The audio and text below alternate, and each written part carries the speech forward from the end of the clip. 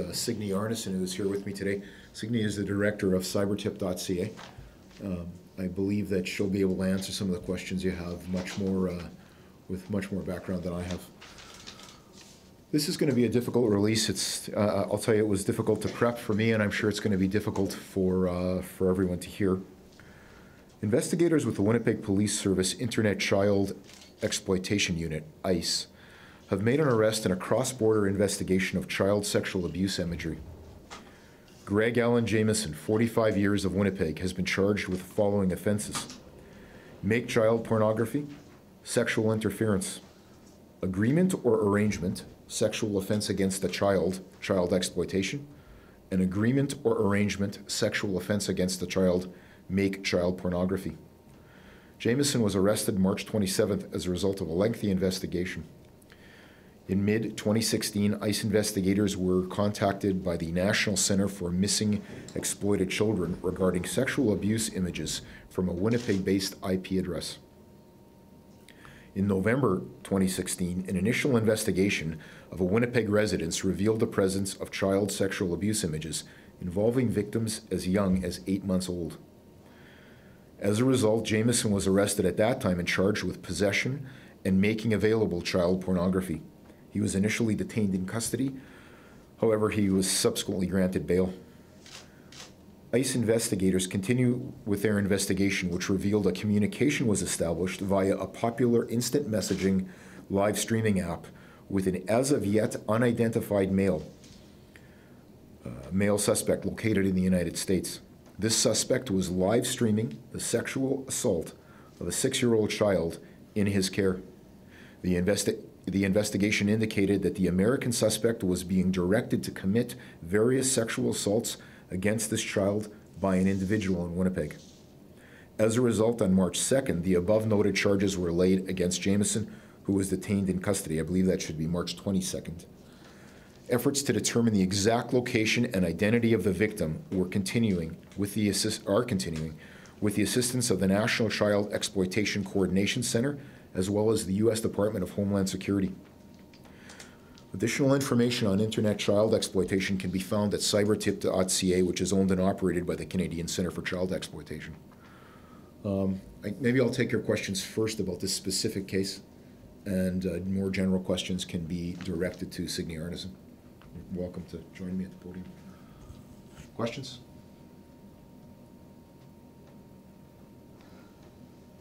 For either of us. Talk a bit more about this investigation. I'm just processing all of this right now, but can you go into a little more detail about how this all started off? Well, it starts off, I think, like many ICE investigations, where one of the aggregators of information, in this case, it was the National Center for Missing and Exploited Children, provides information on a very regular basis, daily basis, to our investigators, which would initiate an actual criminal investigation. So maybe, do you want to talk a bit about how that information is acquired and then sent? Yeah, I mean, that's essentially the U.S. counterpart to Cybertip.ca here in Canada. So they're an NGO, they take in reports from the public, and then if it involves something related to a Canadian location, they would be actioning that information in. So, I mean, the tipsters come from a variety of different places, but hotlines or tip lines are certainly one of the ones that submit information into child exploitation units. What more can you say about Greg JAMIESON? What can we know more about? I mean, we see over here what his offenses were. What further details can we have at this point? You know, typically, and I don't think this case is going to be much different, we don't release a lot of details on an individual who's charged. Our obligation from a law enforcement standpoint is to indicate the name, which is now public. It's a public document that the charges have been laid, and that the individual is a resident, in this case a resident of Winnipeg. That's as far as we would usually go.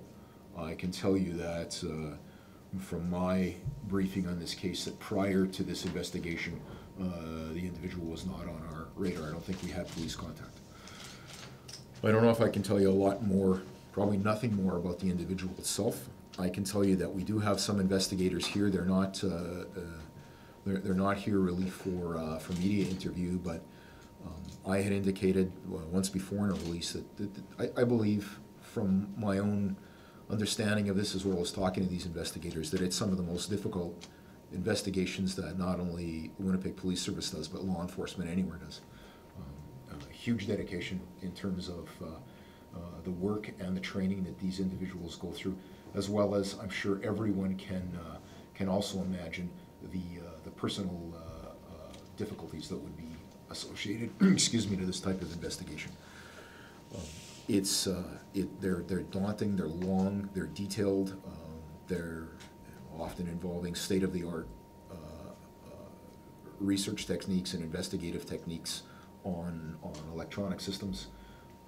It's something, I think, as horrific as it is for us to have to detail the specific offense here, I think it's I think most law enforcement agencies, including Winnipeg Police Service, are incredibly proud of the people who step up and do this kind of work. How does it make you feel, though, to know that this is something that this is from our community, this is where we live, this is what's happening? I'm sure people, when they hear this, when they come to us after we put these stories out there saying, like, should we be worried? Should we? I think both Signe and I are going to have some comment, and I'll make mine first. And Zara, I'm glad you asked that, because I think one of the purposes in doing a release like this is to break down that stigma, that this is some odd thing that you hear about. These investigators get these tips, ICE gets these tips on a daily basis, and it is not uncommon. It is everywhere. It's in every community. It's certainly in Winnipeg, which is why we have a team of experts who work in this. I'll turn it over to you. Maybe you can give some broader information. Yeah, I think you're asking something that we continue to try and put out in the media, which is this is occurring in homes and bedrooms, not only within this city, within this province, within the country, and internationally.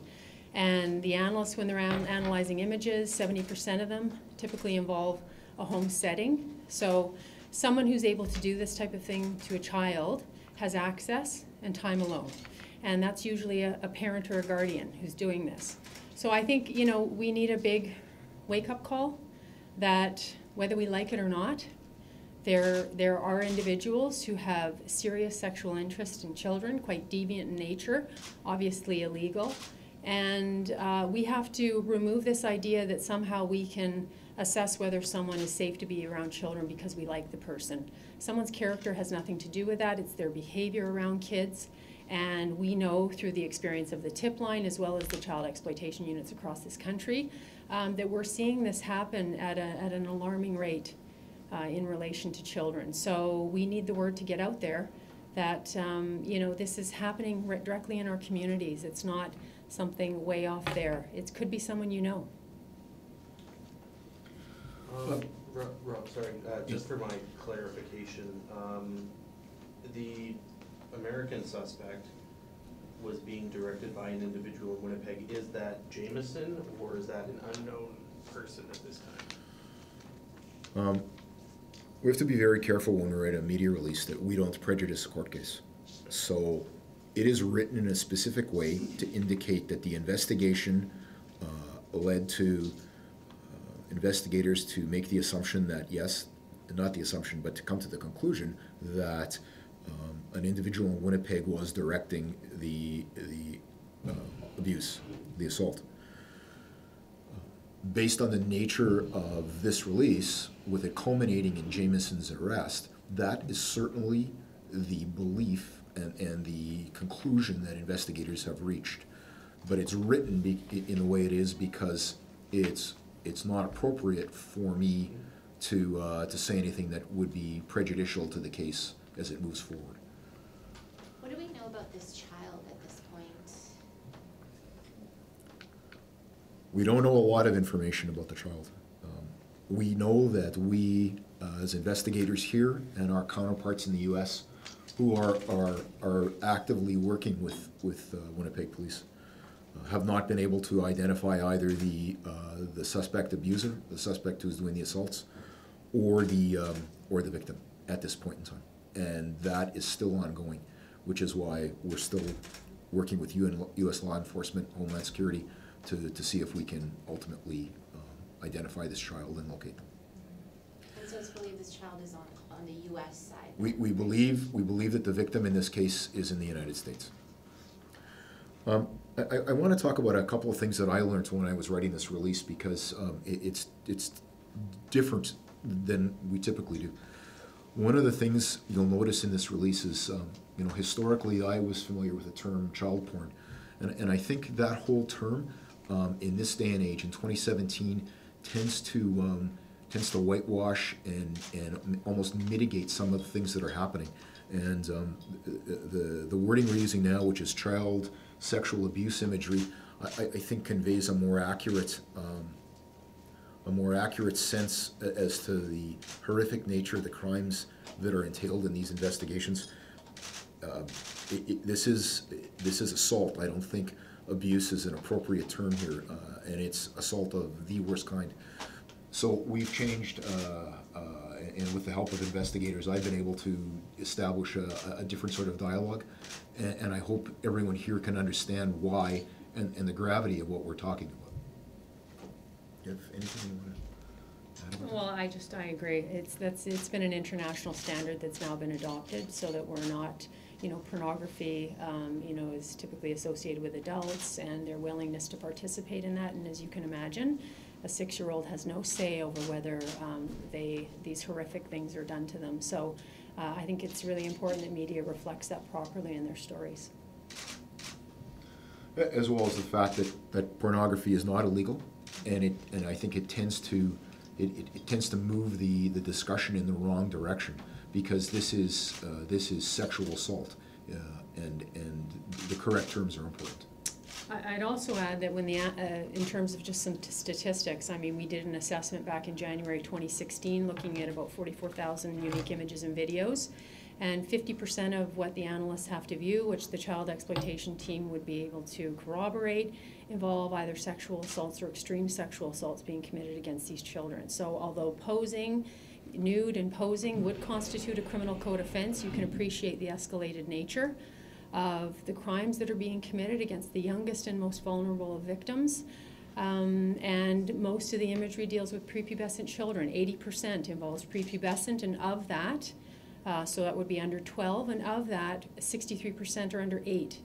So we're talking about really young children. So sadly, to hear about a 6-year-old involved in a live streaming incident isn't uncommon. Where do the live streaming, where do those social media platforms come in as far as their involvement with, do they not know that this is happening through a live stream platform? How does that all work as far as social media goes? Well, they're not monitoring their networks. They'd have to be notified of something going on, but that's basically a direct connection between the two offenders who are perpetrating this against the child. Live streaming incidents, it's again very alarming, but we're seeing an increase that's trending upwards. In 2015-16, we had 20 reports of actual live streaming situations, and this last year, 16-17, we had 50. And we are one small reporting entity. We're an important one for Canada, but individuals report this to all sorts of different entities. But it's a lens into the fact that this is shifting and moving, and this idea of on-demand sexual abuse is something that's happening amongst the offending community. So they connect within these different forums and chat rooms where individuals reinforce and collaborate and have their cognitive distortions around how this is all okay, and then they move over into Skype or some live streaming function where they can be potentially executing what was occurring to this 6-year-old. So you mentioned social media platforms, and I don't believe that actually social media platforms were a key element of this particular investigation. So live streaming could be a FaceTime, it could be Skype, Okay. It could be any number of apps or facilities that allow that type of direct live communication.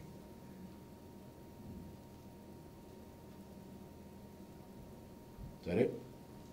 Thank you very much for coming. Thank you.